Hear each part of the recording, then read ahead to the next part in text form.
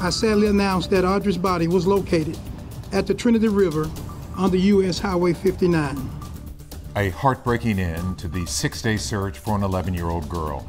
Now investigators say they will charge this man who admits he was the last to see Audrii Cunningham with murder.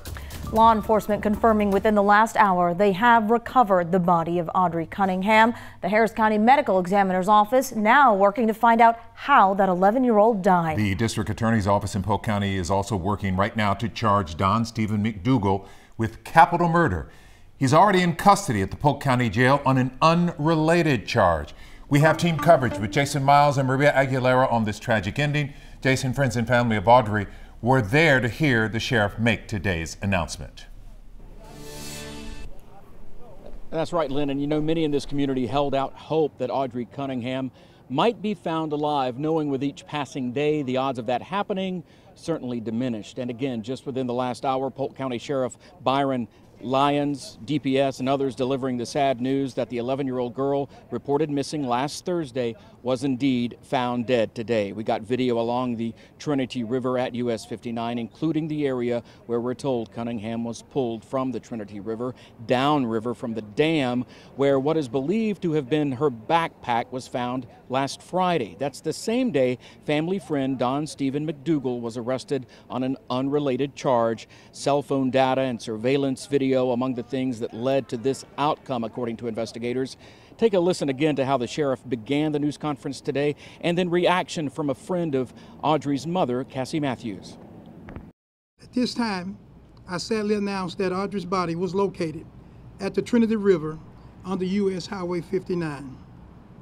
As a result of today's developments, I will discontinue the Amber Alert for Audrii. There's nothing else we can do. They did a great job. They brought her home. Cassie can get closure that she needs, and the rest of the family as well. Cassie.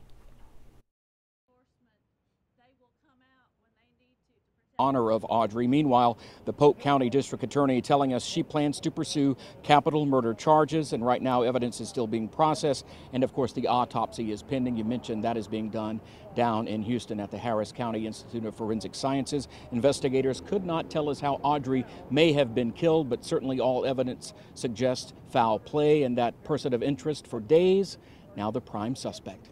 Reporting live from Livingston, Jason Miles, KHOU 11 News. All right, Jason, thank you. We know the suspect charged has a lengthy criminal history. Maria Aguilera picking up our team coverage from where Audrii's body was found. Maria. Yeah, this is the area where Polk County officials tell us Audrii Cunningham's body was found, and we are told that the Trinity River Authority actually lowered the water levels to help with that search. Now, as you can see here behind me, that search has come to an end, and this is one of the places where officials tell us 42-year-old Don Steven McDougal had gone to. Now, right now, the Polk County DA's office is preparing an arrest warrant for McDougal to charge him with capital murder for the death of Audrii Cunningham. Investigators say he was likely the last person to see her. Now, we're told he lives in a camper behind the home where Audrii lived with her father and other family. And McDougal admitted to leaving the house with Audrii Thursday morning, and she never made it to school.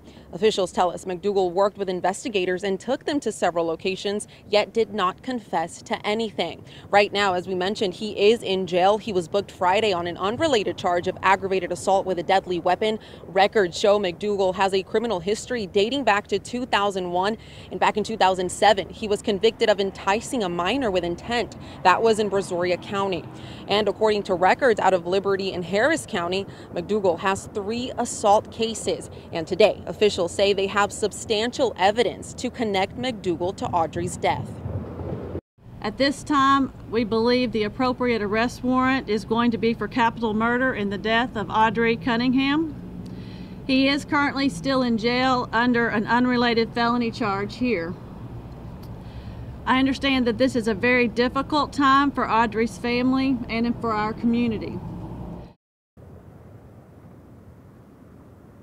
Certainly a tragic ending to this search. Of course, we will have more on this tragic case tonight at 10. Live along the Trinity River, Maria Aguilera, KHOU 11 News. Maria, thank you. We will continue to have breaking updates on this investigation. Just go to our website, khou.com.